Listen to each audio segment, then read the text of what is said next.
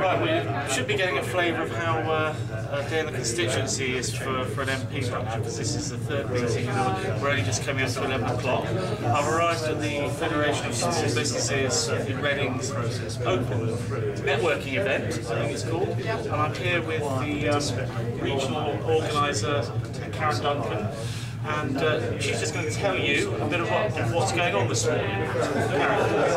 Yeah, sure.